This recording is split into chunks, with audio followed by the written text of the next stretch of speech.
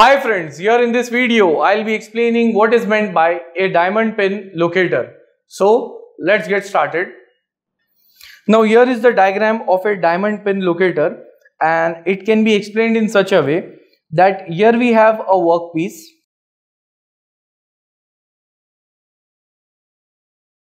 and this workpiece needs to be fit in the jig or fixture body.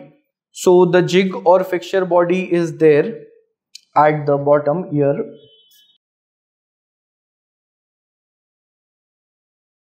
So this is the jig or fixture body. Now on one side we can see there is a principal locator, which is nothing but a cylindrical locator, as can be seen here, and on the other side we are having a diamond pin locator, which is this locator.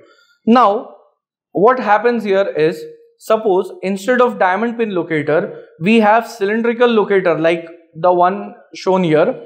If we have another cylindrical locator on the other side, then such kind of arrangement is called as a redundant location.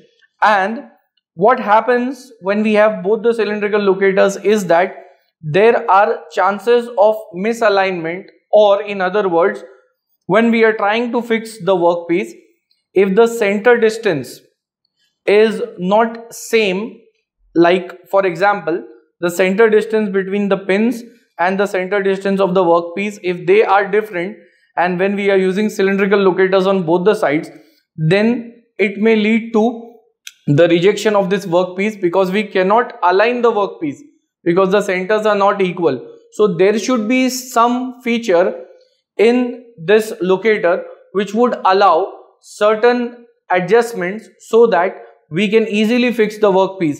So that adjustment is provided by the diamond pin locator. As we can see here, the diamond pin locator is having a diamond shaped here. So what happens is, the bottom portion of it, which is called as the shank, it goes in the body of the jig and fixture, whereas the top portion, which is the diamond pin locator, goes into the workpiece.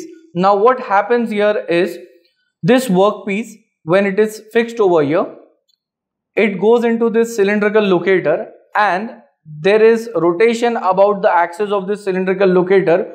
So what we can do here is, when it is rotating about the cylindrical locator, it can be adjusted about the diamond pin locator, and in this way, if there are some amount of variation in the center distance, that can be easily adjusted with the help of this diamond pin locator. So basically such kind of locators are used in order to avoid the redundant location, that is to have cylindrical locators on both sides, which would lead to the redundant location, and it may lead to the rejection of the workpiece because there are no chances of adjusting the center to center distance.